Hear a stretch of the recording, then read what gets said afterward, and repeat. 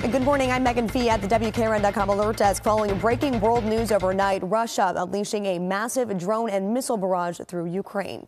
The attack targeting energy infrastructure. It caused power cuts across the country, killing at least 3 and wounding 13.